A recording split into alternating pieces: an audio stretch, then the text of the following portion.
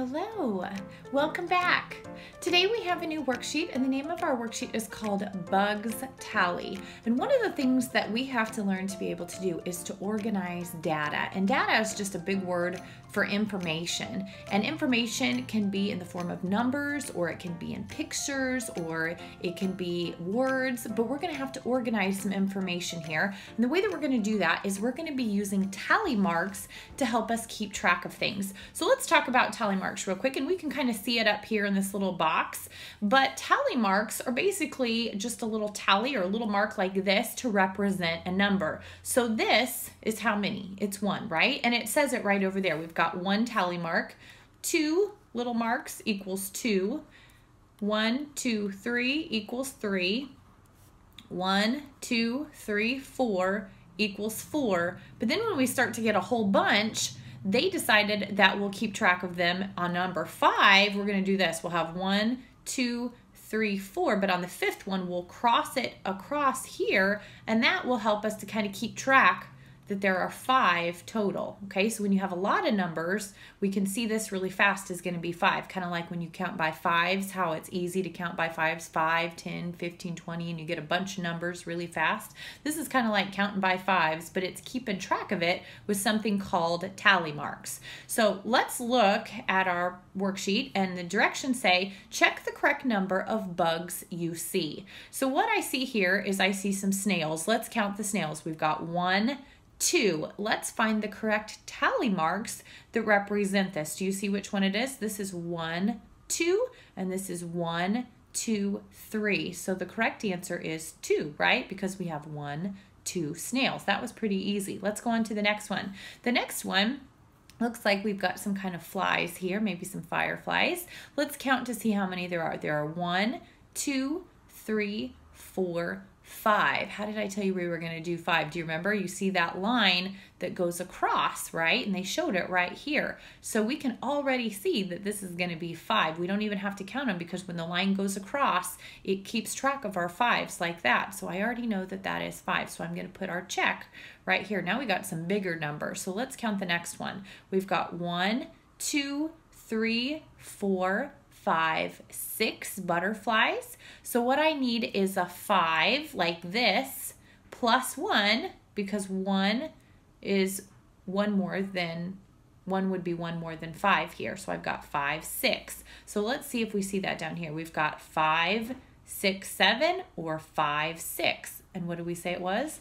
It's 6, right? So we need to put a check right here for 6 butterflies. Now we've got ladybugs. We got a lot of ladybugs here. Are you going to count with me? Here we go. We've got 1, 2, 3, 4, 5, 6, 7, 8, 9, 10, 11, 12, 13. So if we're making tally marks, we need to have 2 groups of 5 plus 3, okay? So let's see where we see this here. We've got 2 groups of 5, so that's 10 plus 1, 2, 3. I think that's the right answer. What's this one down here? This is 3 groups of 5, so 5, 10, 15, 16. Well, that's too many, right? We only needed 13, so this is our correct answer here, okay? Ooh, we got mosquitoes now. I don't like mosquitoes. Let's count and see how many mosquitoes there are. We've got 1, 2, 3, 4, 5, 6, 7, 8, 9, 10. So 10 is going to be how many groups of 5? Do you remember? 5, 10. So there's 2 groups of 5. So let's see if we can find that. We've got 1 group of 5 and 2 group of 5. So this is 10. And this is 1 group of 5, 1 group of 5. So there's 2 groups of 5, which is 10. Plus 1 is 11. How many mosquitoes did we say there are? 10 awful mosquitoes, right? So we need a check right here. We're almost done. We've got 1 more. Oh my gosh, we've got so many bumblebees to count. Are you ready? Here we go. Count with me. 1, 2, 3, 4, 5, 6, 7, 8, 9, 10, 11, 12, 13, 14, 15, 16, 17, 18, 19, 20. I'm going to write this over so I don't forget it off to the side. I've got 20 bees, okay? How many groups of 5 is that? I want you to think about that. If you have 20, let's count by 5s and see if we can get to 20. 5, 10, 15, 20. So that is how many? 1, 2, 3, 4. That is 4 groups of 5. So let's see if we see this down here. Let's go down to our answers. We've got 1, 2, 3 groups of 5, 5, 10, 15. Nope, that's not enough. And the other group is 1, 2, 3, 4. Let's count. 5, 10, 15, 20. There it is. That's what we needed. We had 4 groups of 5 right here. So that's how we keep track of data or information or numbers, or in this case, our bugs, with tally marks. Tally marks is another way to help us to visually and quickly see groups of 5, and then we can count by 5s and then add on. So great job today working with your tally marks. I'll see you guys again next time. Bye-bye, friends. Hello. Welcome back. Today we have a new worksheet, and our worksheet is called Zoo Tally Chart, but I want to talk to you first about why we're doing this. We're using a system called tally marks, and the reason that we're doing that is it is a way to help us organize data or information that we're given. And information can be numbers, it can be objects, it can be people, it can be ideas. There's all kinds of things that we could have to organize. In this case, today we're going to be organizing information about our animals over here. But I want to talk to you about tally marks. So I want you to look over here at the whiteboard. I'm going to write tally marks on the board, but I want to really explain why we have tally marks and how it helps us to organize information. So let's say that you have, let's say you have 11 objects or 11 elephants or 11 whatever. You can imagine what it is, but we have 11 of something. Now, there's a couple of ways of writing it out. You can write it out numerically, which means you can write it out like this. You could write out the number 11, okay? And another way to keep track of things is with tally marks, okay? And these are what tally marks are. Basically, they are marks that tell us how many of each object there are. So for example, if I were to have 11 objects, I could go 1, 2, 3, 4, 5, 6, 7, 8, 9, 10, 11. Now, if I were just to glance at this and I didn't know it was 11, I would have to go through and count each one of these little marks to know it was 11. And that might be fine with 11, but what happens if it's 110? Oh my goodness, then we've got a lot, don't we? And we'd have to go through and we'd have to count all of those. But tally marks are actually a better way of writing out a number instead of making all these little teeny tiny marks that we have to count each time we look at a number. They've made a special way to do it where by 5s they organize the number. So for example, instead of writing 11 like this, you can write it like this: 1, 2, 3, 4, 5, 6, 7, 8, 9, 10, 11. So now our 5s, just these two right here, are squished together. So we can automatically see that these are 5. So we can go 5, 10, and then add 1 to it, which is 11, like this. So this is the way that we use tally marks. This is tally marks, not like this, but like this, where we have them divided into little groups of 5, and then we add more onto it if we have bigger numbers. So what we're going to do today is we're going to look at our directions, and we're going to use the tally marks to help us figure out the answer. So it says count and tally the animals, check the correct total. So down here it says giraffes, and it wants to know how many giraffes there are, and we've got several choices for tally marks here. So we need to count how many giraffes there are. So I want you to count with me. We've got 1, 2, 3, 4, 5, 6, 7, 8, 9, 10, 11. And actually, that just happens to be the number that I did for the example. So 11 looks like this. It's got 5, 10, and then one more. So let's see if we can find it. We've got 5, 10, 11. This is it, but let's see our other options. We've got 5 plus 1 is 6, or 5, 6, 7, 8, 9. So our answer is 11. So we're going to put a check right here next to these tally marks. The next one is elephants. Let's count the elephants. How many elephants are there? 1, 2, 3, 4, 5, 6. We've got 6 elephants. So 6 would be a group of 5 plus 1. So we've got, here's 5. Well, that's not the right answer. Here's 5, 6, 7, 8. That's not the right answer. Here's 5 plus 1 is 6. So here's our right answer. That is our correct tally marks.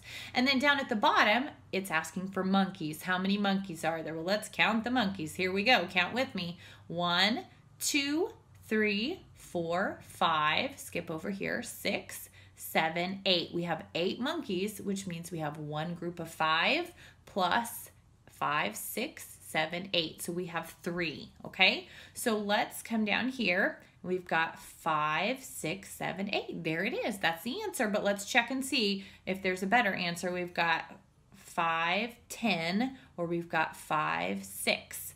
Nope, it's going to be 8. So I'm going to put the check right down here, 8 monkeys.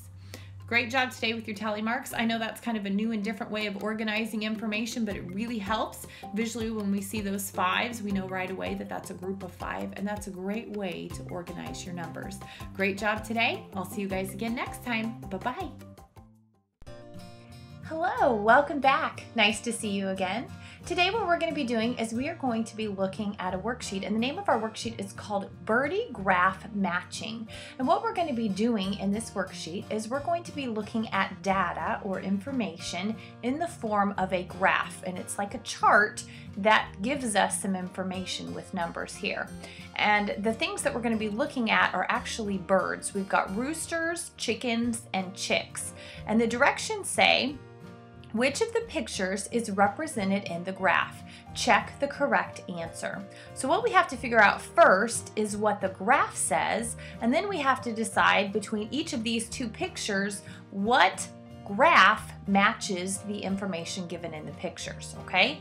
So what we're going to do first is we're going to read our graph. So let's take a look at it over here. We've got roosters. How many roosters does this graph tell us there should be? Well, our bar graph goes all the way up to the number 5. So actually right here next to roosters, I'm going to write 5. And then chickens, our bar graph goes all the way up to the number 7. So I'm going to write 7 right here.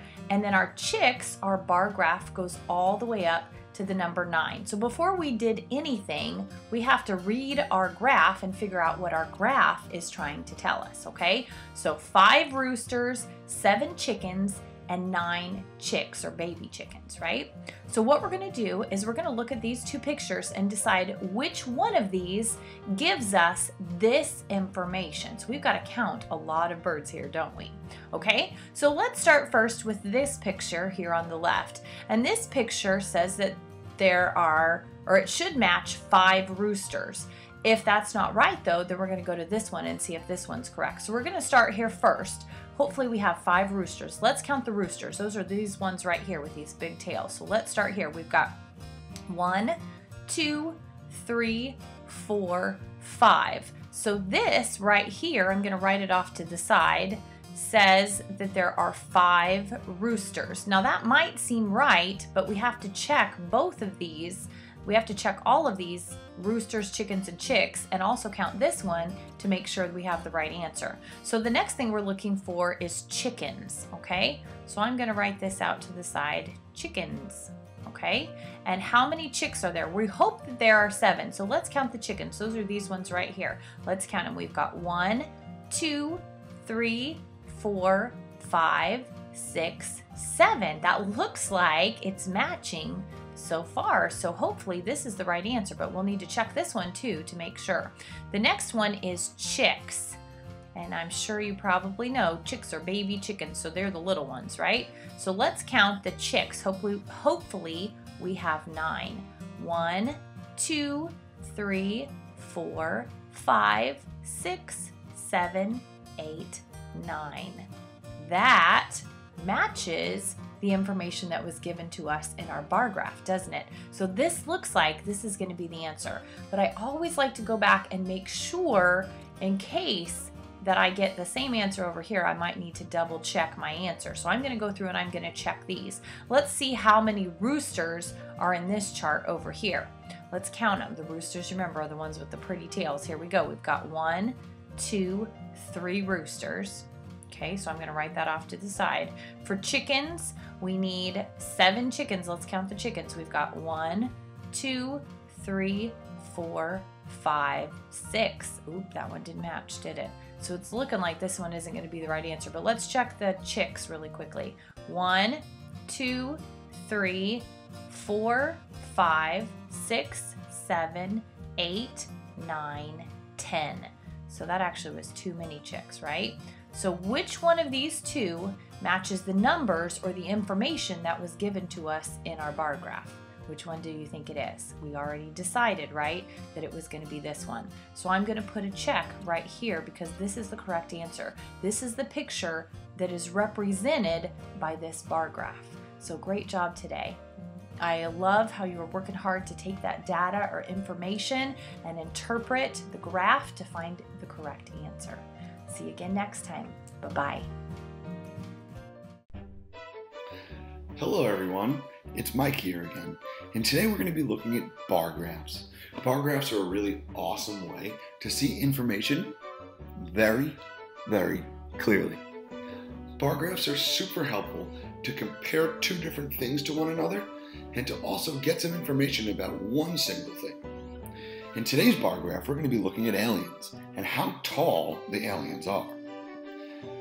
Bar graphs are going to make seeing this information quite easy. So let's take a look and get started on alien math bar graphs. Meet the funny aliens. Use the graph to help you answer the following questions. Check the correct answer. The first thing I like to do when I see a bar graph is kind of just take a look at it and notice some things. So the first thing I notice, of course, are the aliens' names on the bottom and the really cool aliens that go along with them on top. The aliens' names are Paul, Sally, Zach, and Omar. On the left side of the graph, I see their height in inches. This is going to tell me how tall each alien is on their own. Because each alien has their own bar, I can see how tall each alien is, and then I can even compare the aliens' heights just by using my eyes. Let's get started with the first question. The first question asks us, which of the aliens is the shortest? Well, I also noticed that the height starts at 57 and ends at 62. So the shortest alien is going to be the one with the smallest graph that's closest to 57. Let's take a look at each alien and see. Our first alien, Paul, is at exactly 61 inches tall. Already just by looking, I can tell he is not the shortest alien. Our next blue alien, Sally, is 59 inches tall. She is shorter than Paul, but are there any shorter aliens? Our third alien, Zach, is a whopping 62 inches tall. So far, he is the tallest, which means he is not the shortest. And finally, we have our pink alien, Omar. And Omar is only 58 inches tall. And just by looking at the graph, you can easily tell that Omar is our shortest alien at 58 inches. Let's check the box for Omar. Our next question asks, which of the aliens is the tallest? Well, let's use that same strategy again. If we look at Paul, we can remind ourselves that Paul is 61 inches tall. Maybe he's the tallest, because Sally is only 59 inches tall, which means Paul is taller. But Zach is all the way at the top of the graph at 62 inches. Do you think Zach is the tallest? Well, when you look at Omar, you remember that he is only 58 inches tall. So just by looking at these graphs, you can clearly see that Zach, our green alien, is the tallest. Let's put a check in Zach's box. Question number 3 asks us to focus on Zach. So let's focus on Zach. Zach is our green alien right here. And the question wants to know, how tall is Zach in inches? So to find out how tall Zach is in inches, we can look at our bar, take it all the way to the top, and see what line it perfectly matches up with. And we can see that Zach is exactly 62 inches tall. Let's put a check in Zach's box. Our final question asked us to compare two different aliens. It wants us to compare Paul and Sally. And the question says, how many inches taller is Paul than Sally? I'm going to show you two different ways to answer this question. I hope they're both really easy for you. First, let's look at Paul and see how tall Paul is. Paul is exactly 61 inches tall. So I'm going to write that down just to remind myself. Paul, 61 inches tall. Sally, on the other hand, is 59 inches tall. So I'm going to write that down again to remind myself. So we can tell that Paul is taller than Sally. But the question asks, how much taller? Let's take a closer look. The first strategy I'd like to look at is just counting up on the graph. So if we counted up from 59 to 60 and 61, we could see that there's 2 inches difference between Sally and Paul. Using this strategy, I can see that Sally is 2 inches shorter, meaning that Paul is 2 inches taller. I can also draw a number line, starting from 59, which is Sally's height. Write the numbers in order until we reach Paul's height. So we'd write 59, 60, 61. We have Paul's height at 61. And then we can just make jumps until we reach the number. And we'll see how many jumps it takes to reach to Paul. So from 59 to 60, that's 1. From 60 to 61, that's another 1. So I can see there's 2 jumps, which equals 2 inches. But just to prove it even further, we can add the 1 jump plus the other 1 jump. And we know that 1 plus 1 equals 2. So Paul is 2 inches taller than Sally. Great job, everybody, and I hope to see you next time. Goodbye. Hello, welcome back. Today what we're going to be doing is we're going to be taking a look at a worksheet, and the name of our worksheet is called Jane's Pencil Case. And we've got Jane here, and here's her pencil case that she keeps all of her things in.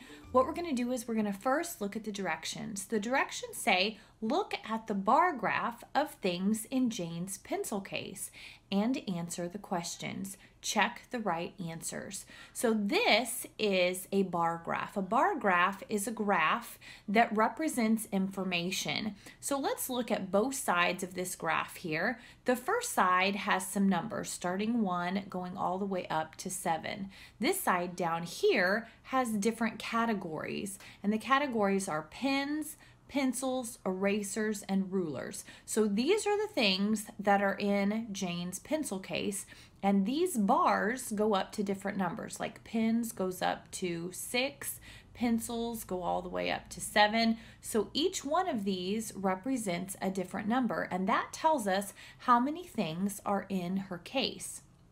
So let's look at the questions here, and let's answer our questions. Number 1 says, how many pens are there in the pencil case? So let's go to our graph. The question is asking, and I'm actually going to circle this. Sometimes I like to do this. I like to circle so I know exactly what I'm looking for. So how many pens are there in the pencil case? So we're going to go up in our graph and we're going to find pens, and that's this first one right here.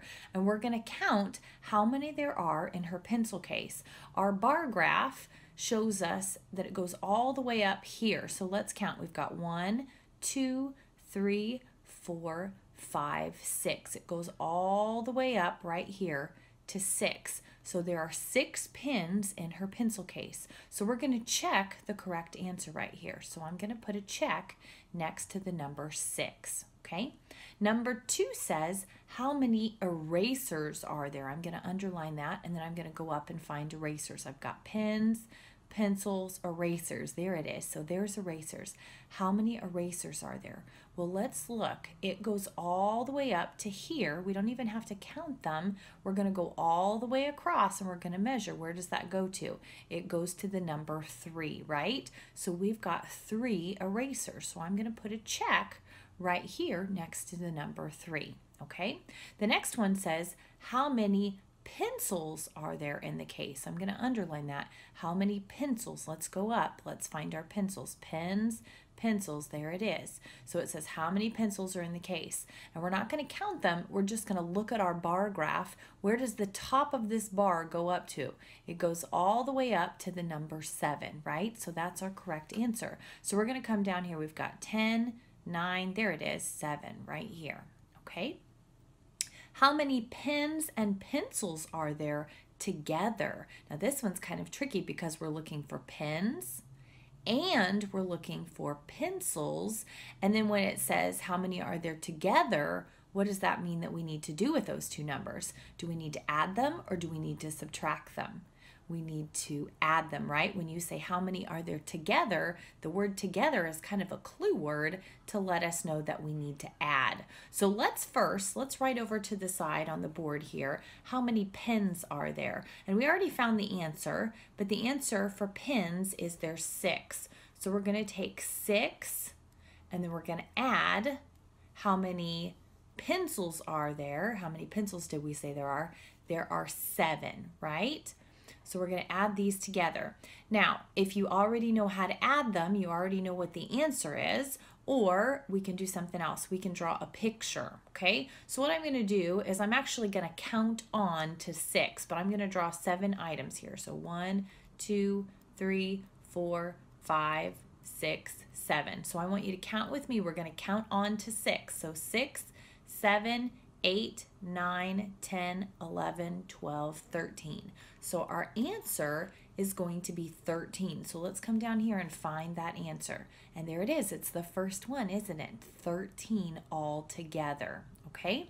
And then we're going to go to our last one. You're doing such a great job of reading that data in our graph and answering our questions. Number 5 says, how many things are there in all in Jane's pencil case? Okay? So what exactly is that question asking? Let's read it again. How many things are there in all in Jane's pencil case? Well, how many are there in all? What is that asking us to do? Think about it. In all of them means that we have to do what? We have to add all of these numbers of the items in her pencil case, okay? Let's just write out each one of these. So how many pens are there? I'm going to keep organized. I'm going to write pens, and then I'm going to add pens, okay? And then I'm going to add pencils. How many pencils are there? There's 7 pencils. And I want to write pencils underneath so I know that I've done that one. Pencils plus erasers. How many erasers? There are 3 erasers. I'm going to write erasers. And then plus our rulers. How many rulers are there? There's just 1 ruler, right? So we're going to add all of these numbers together, okay? So this is what we're going to do. The pens plus pencils, the 6 plus 7, we know that that is 13, right? So we're going to add on to 13. We're going to add 3 plus 4. So I'm going to write this over to the side.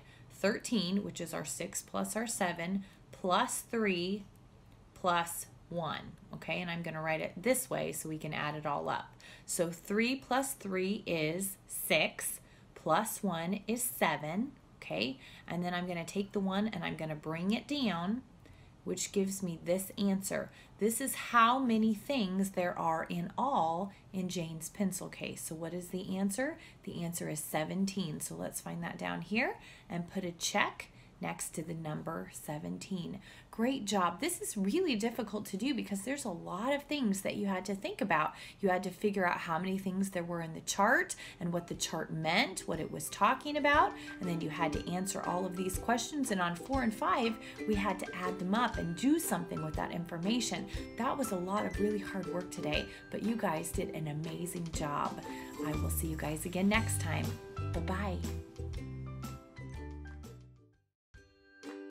Hello boys and girls, it's Teacher Michael, and today we're going to be looking at picture graphs. A picture graph is another really great way to display information. Today we're going to be using our picture graph to help us answer some questions.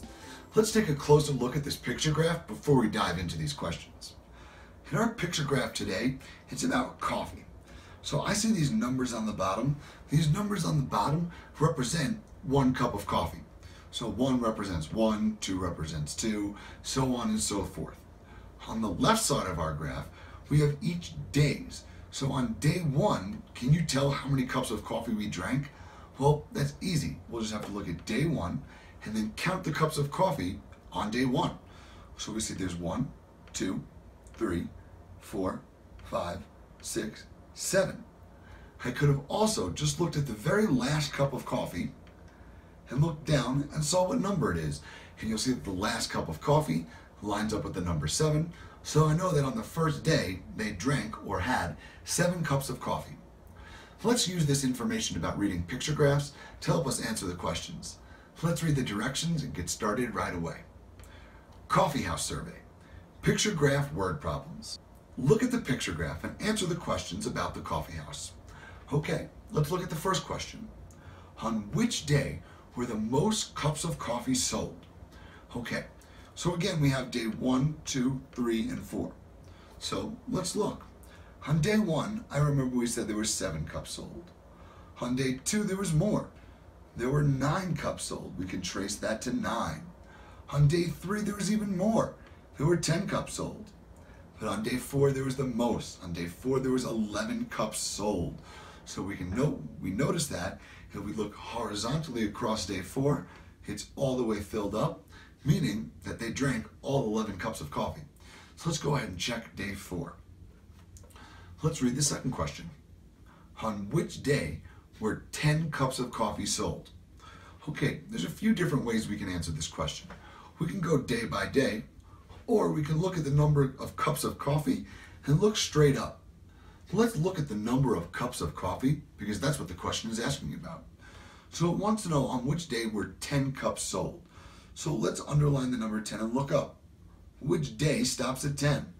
Well, if we look straight across, we'll see that day 3 stops right at 10. So we know that on day 3, there were 10 cups of coffee sold. So let's go ahead and check day 3. Okay, now we're going to get into some questions where we have to look at more than one day at a time. We'll have to keep track of some information, so let's read this question really carefully. How many more cups of coffee were sold on the second day than the first day? Okay, so first we need to figure out what is this question really asking. It wants to know how many more cups were sold on the second day than the first day. So let's see, how many cups of coffee were sold on day 2? On day 2, there were 9 cups of coffee sold. What about day 1? How many cups of coffee were sold on day 1? Well, if we look at day 1, and we remember from our example, I know that there were 7 cups of coffee sold on day 1. So the question wants to know how many more cups of coffee were sold on that second day. Well, to figure out how many more, we're going to have to subtract. We can subtract 7 away from 9. So let's go ahead and count up from 7. 7, 8, 9.